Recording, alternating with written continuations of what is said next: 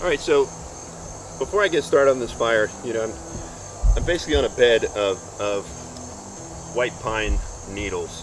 So what I did was take the time to scratch out a good, 3 to 4 feet in diameter area, scratch it right down to the dirt as best as possible to kind of add a little more safety, because the last thing you want to do is set your environment that you're trying to survive in on fire. So having said that, I'm going to build a fire here right in the center. It doesn't have to be that big because it's relatively warm. I just need it to boil that water that I just got. So making a fire lay just to actually boil water is fairly simple. I've got my tinder. I'll set that up here. Got my tinder going with some poplar bark, which I'll process down a little bit further. I've got 3 different sizes of kindling going here. This is actually a ball of sap that's mixed in with some needles, just to make it take off that much better. A little bit of fuel.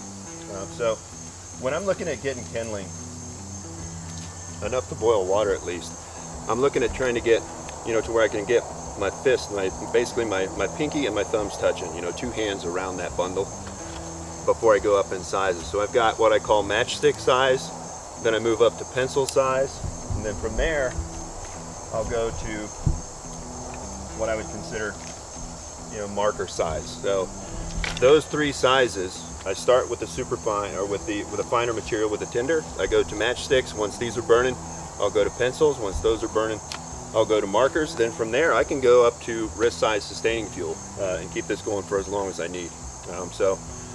Once I get this burning, thumb size sticks burning, I can pretty much walk away from this, gather other material, and come back to it, and it's not going to go out.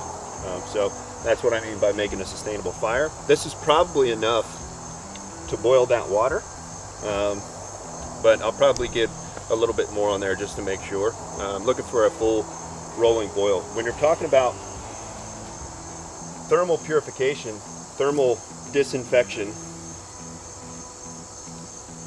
what I'm trying to do is the majority of the waterborne pathogens that are in this stuff that we brought back from that pond, the majority of the waterborne pathogens will die at about 185 degrees.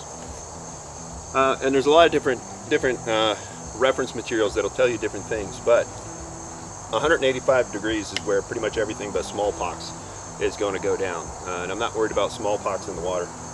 So there's no real reason to bring it up, to boiling, other than I can't visually see here in the field what 185 degrees looks like, because 175 degree water looks like 185 degree water.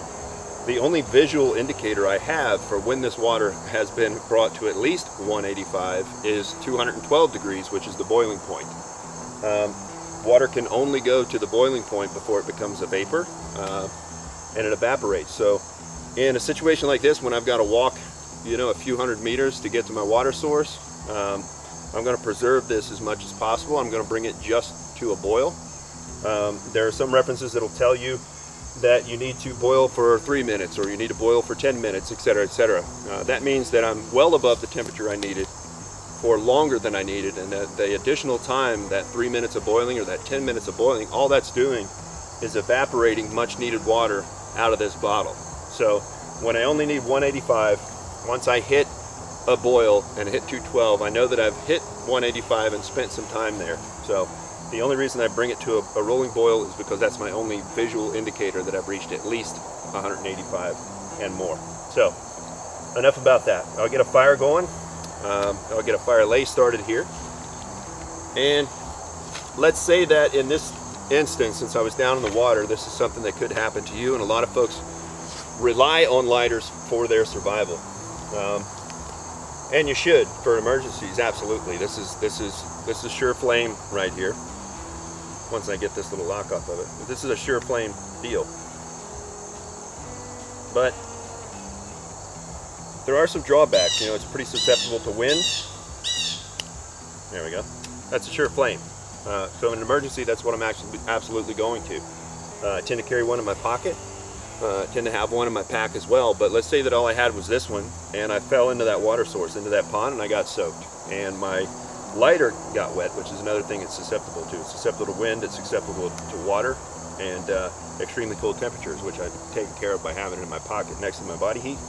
But let's say that it got completely wet. Lighter works. Let's say I fell into the pond and was in there for a while. You can see that's just full of water, just to simulate me falling into the pond. When I take this out, it's no longer going to work.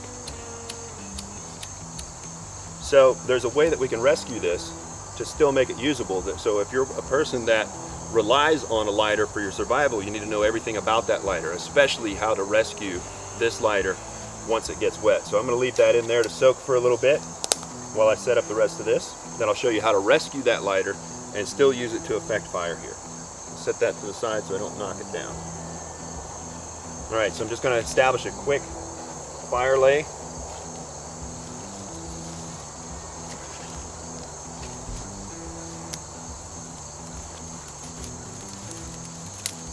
Fire loves chaos, fire loves structure to climb, and it needs to have air. If you think about the fire triangle, that's heat, fuel, and air. This is the fuel, the air is being provided by the environment, and I'm about to apply heat to this. So with my tinder bundle, these pine needles are my coarse. This is kind of a wet weather tinder where I've got the pine sap placed in here. And then I've got some tulip poplar bark in this case, and some of that cedar bark if I needed it. So what I'm going to do is process this down as fine as possible. My goal when I'm using a lighter is no more than 5 seconds. Anything more than that and you're kind of wasting fuel. That means that you didn't process your tinder far enough down. So taking a little time here to process this natural fuel conserves the artificial fuel that I have in my lighter, and I can use it more and more. So I'm going to process this down real quick, spend a few minutes getting it real fine so that it's ready to take a flame really quickly.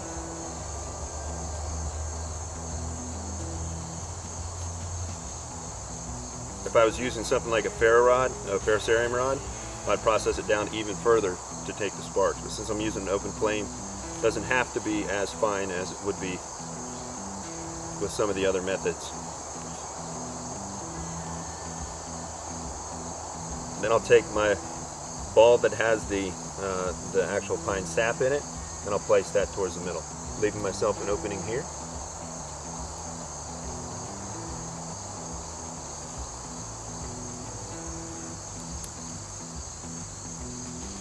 Now, the lighter. Rescuing a wet lighter. It's wet, it no longer works. One of the modifications that I do to this is there's a little comfort guard, like a child guard, that runs right down the center of that rotary striker. So I pop that off of all my lighters, and that allows me to dry it out quicker. So first thing I'm going to do is after it's wet, is I'm going to shake it several times as hard as I can. Then I'm going to blow directly in here as hard as I can a few times.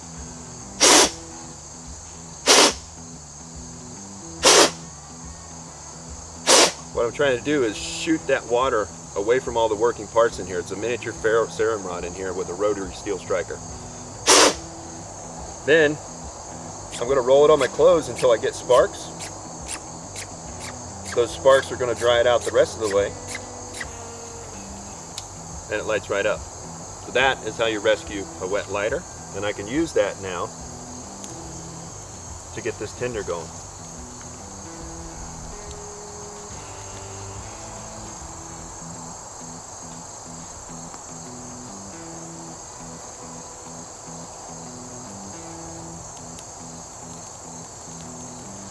I'm going to introduce some air into here.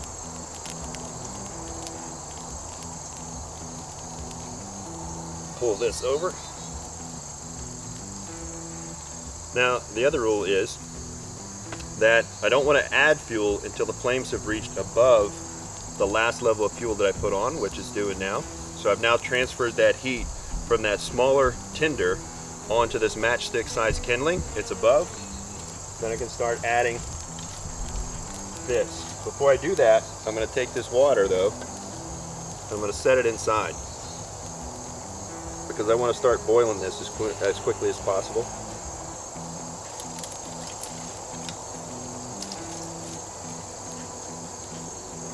Build this up around there.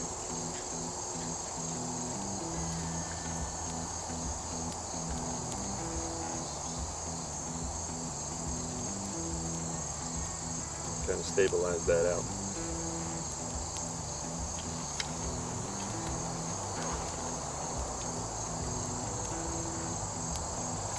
Then I can move on, since this is above my last level of fuel, I can move on to start placing marker sized in there.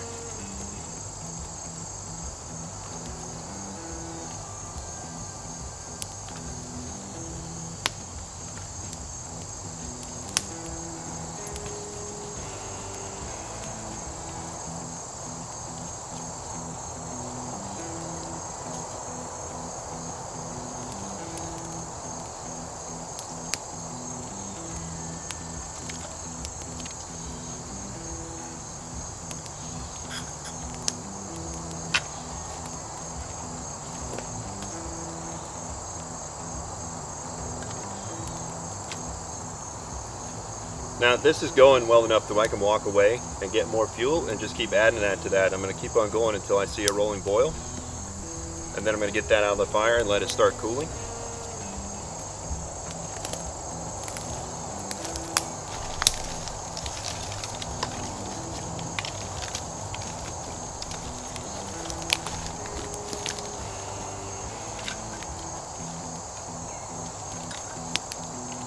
Okay, so I've got a rolling boil in here, and everything after that is pretty much just evaporating my precious water source here. So what I'm going to do is get this out of the way so that I can reach in here and get that water off.